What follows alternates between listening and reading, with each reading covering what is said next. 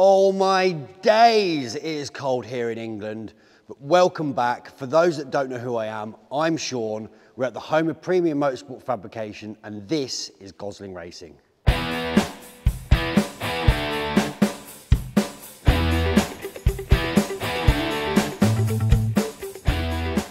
So as you've probably spotted by now, this is a BMW M4 GTS, and it's a little bit of a special car.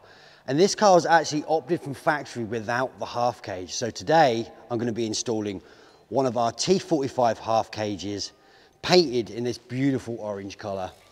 And we're also going to install a PS Designs seat panel closeout kit. So this is the T45 half cage. The T45 means it's lighter. On this roll cage, we've got the standard curved gussets you'd expect. We've got the joiners to make it a two-piece. And this cage was actually specifically opted with harness eye bosses, let's call them. Yeah, we'll call them bosses. This is like the original M4 GTS would have had. First job on this install, disconnect the battery and get these seats removed.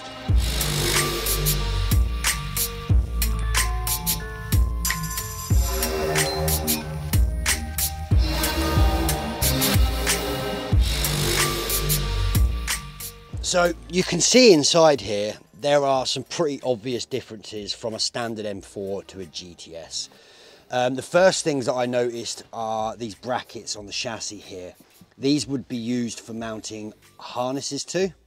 So a standard M4 doesn't have these. That makes this carpet different from an original as well.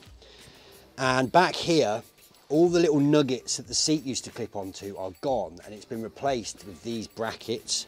Here, here, here, and there's a completely different type of mounting foot just here that the roll cage is going to go onto.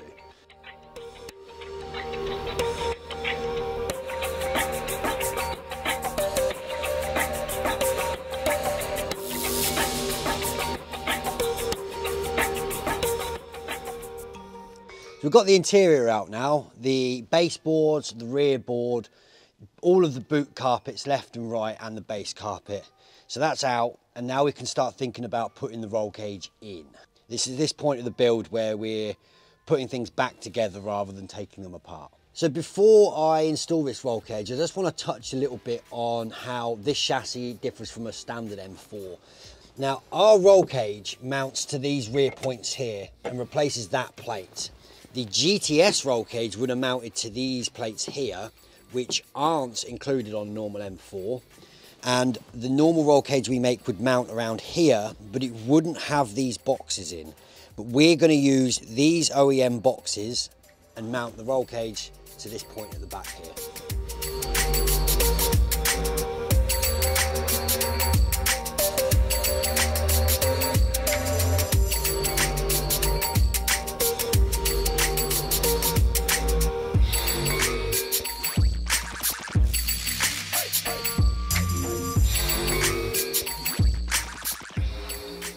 The cage is in now. We put the rear section in through the boot first, and then we put the hoop section in through the passenger side door well. We've got all the bolts in for all of it, and we nip them up at the end.